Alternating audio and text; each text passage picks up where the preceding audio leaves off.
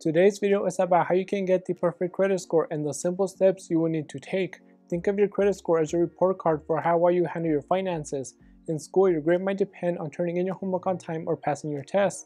In life, your credit score is based on making your payments on time and the amount of debt you have, along with a few other things that I will cover in this video.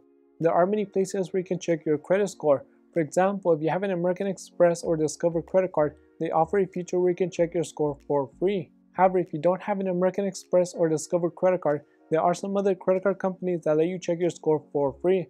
But you can also use websites like Credit Karma, which is also free. Having a good score is something that most people don't realize how valuable it is until you try to make a big purchase like a house, and then you realize no one will give you a loan because of your bad credit history. So having a good credit score will not only make it easier to get loans, but it will also save you money by being able to get loans with lower rates. Then having a good score will also make you thousands by being able to qualify for credit cards that offer great bonuses and cash back. So just by following the simple steps in this video, you will be saving thousands, and the best part is it's 100% free. And if you're new here, my name is Edgar, and on this channel we talk about personal finance, investing, and business. So if that is something you're interested in, consider subscribing. The first step to getting a perfect score is understanding what makes up your credit score and how everything is calculated. Just like in school where different assignments and tests are weighted differently, the same is true of your credit score. For example, in college, you can have a class where homework is worth 10%, then quizzes are worth 15%, your midterm is 20%, projects are also 20%, and then your final exam is worth 35% of your overall grade, while your credit score is broken up into sections also. So if you want a perfect score, you must do well in other categories. Now let's take a look at what makes up your credit score and how much each part counts towards your overall score. The biggest item is your payment history, making up 35% of your total score. Then there is the total amount of debt you owe, and that makes up 30%. Next is the length of your credit history, which is 15% of your total score. Then is the credit mix you have, which makes up 10% of your score. And fifth is any new credit, which makes up 10% of your total score. Put all of these together and you have everything that is used to calculate your credit score. Now let's take a deeper look into each category. The biggest factor making up 35% of your score is your payment history. This is pretty easy to understand. It's just making all of your payments on time and never missing a payment. This is calculated by taking all of your on-time payments and dividing it by your total payments. So let's say you are new to having credit, so you've only had one credit card in the last 2 years or 24 months, and in that time you've only had one late payment. Seems pretty harmless, right? Well, let's do some math and find out. So out of 24 total payments, you made 23 payments on time. So that means you're going to divide 23 on-time payments by 24 total payments, which equals 95.8%. So that means you've made your payments on time 95.8% of the time. Now if we look at this chart, you can see making your payments on time 95.8% of the time puts you in a very poor section. You might have assumed that in the 2 years you've had your credit card, only having one late payment was not a big deal, but actually it is. Now let's assume you've had credit for a long time and you've had various credit cards, car loans, and a mortgage over time. If you've had 5 credit cards over the last 10 years, then you've had a total of 600 payments. Then let's say you've had a car payment 5 out of the last 10 years, so that's a total of 60 payments. And then you bought a house 2 years ago, so you've had 24 mortgage payments. That means you've had a total of 684 payments, and if you had 3 late payments, well, that's 681 on-time payments divided by 684 total payments, which means you paid on time 99.6% of the time. And making your payments on time 99.6% of the time puts you right on the border of a perfect score. Even though in the second example, this person has had 3 times more late payments than the person in the first example, because the person in the second example has had a longer credit history, those late payments won't affect them as much. So the first step to getting a perfect score is making sure you never miss a payment, even if you only make the minimum payment. Just make sure you always pay on time. The second factor that makes up your credit score is the total amount of credit used, and this makes up 30% of your overall score. This just means how much credit do you have available versus how much credit you actually use. To make this calculation, you take your total credit used and divide it by the total credit you have available. If you have a total of $1,000 in available credit but your balance is $800, then the percentage of used credit will be 80%, and using 80% of your available credit puts you in a very poor section.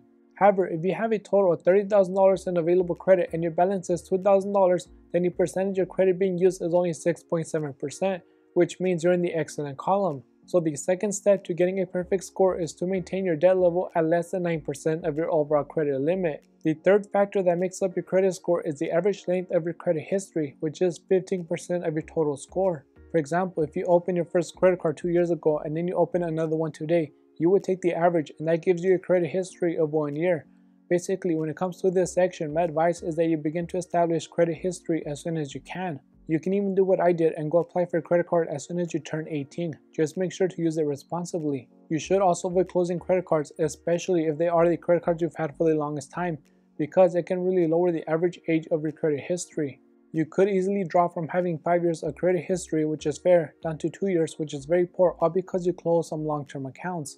With this section, 2 good tips are to start building your credit history as soon as you can and maintain all of your accounts open even if you don't use them. And the second tip is to have patience. You will not be able to make the jump from poor to excellent in this section by changing some behaviors like in the last sections. Also, the average length of your credit history only makes up 15% of your total score, so it's not going to have a major impact on your total credit score. If you place a little low in this section, just make sure you score high in the other sections. The fourth part that makes up your credit score is the total number of accounts that you have open and what type of credit these accounts are, and this makes up 10% of your total score. In order to place in the excellent section, you will need to have more than 21 lines of credit, which I know sounds pretty crazy, and I'll be honest, I don't even have that many lines of credit open. Most people find this hard to believe because you would think having less lines of credit open means you're better off financially and you don't need so much credit, but that's not the case.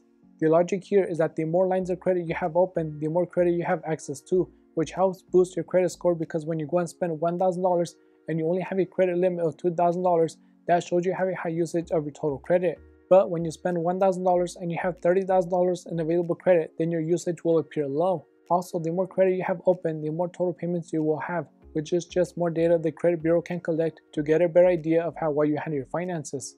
They also want to see that you have a mix of credit, so it's better to have some credit cards, a car loan, and maybe a mortgage than having all credit cards because this shows you're able to handle different types of credit responsibly. Don't get me wrong though, if you're not responsible with your credit cards and managing your finances, then having more access to credit is worse than having 1 or 2 open accounts. If you have 21 lines of credit and you max out every single one, then it's going to show a very high usage of your available credit, which is a great way to bring your score down.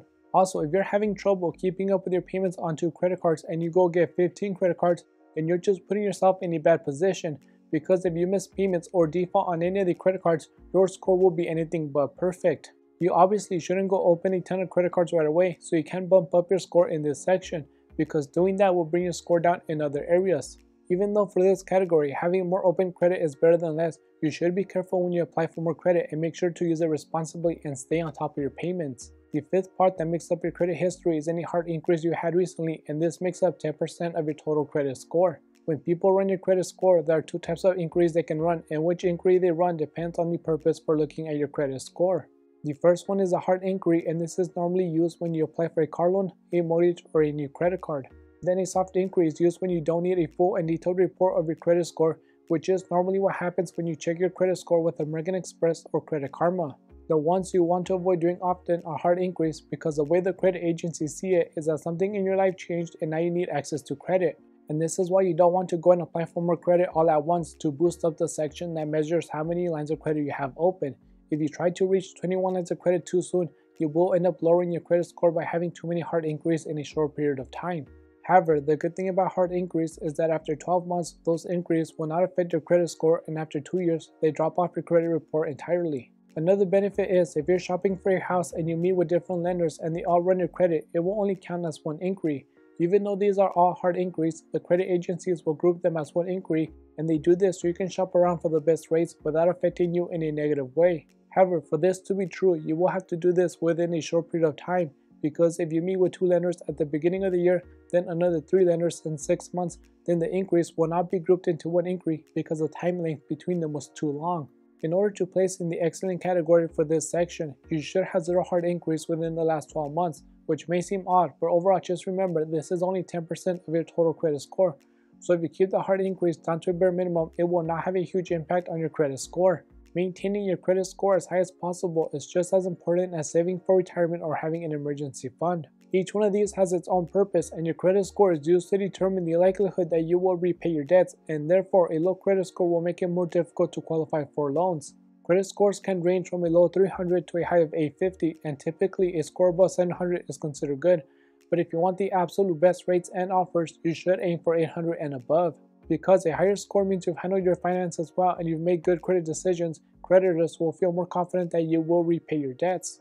Credit scores are probably the most widely used method to qualify someone when it comes to borrowing anything from a car loan to a mortgage. Even if you're trying to rent an apartment, they will look at your credit history. All you have to do to maintain a good credit score is dedicate a little time here and there to check up on everything and make sure your payments are made on time and your balance levels are not too high. And the best part is, maintaining a good credit score will cost you $0, but it can save and make you thousands by getting lower rates and better cashback offers. And with that being said, I hope this video helped you understand why your credit score is important and the steps you can take to get a perfect score. And if you enjoyed watching or you found this information helpful, it would really help if you like and subscribe. Thanks for watching, and I will see you next time.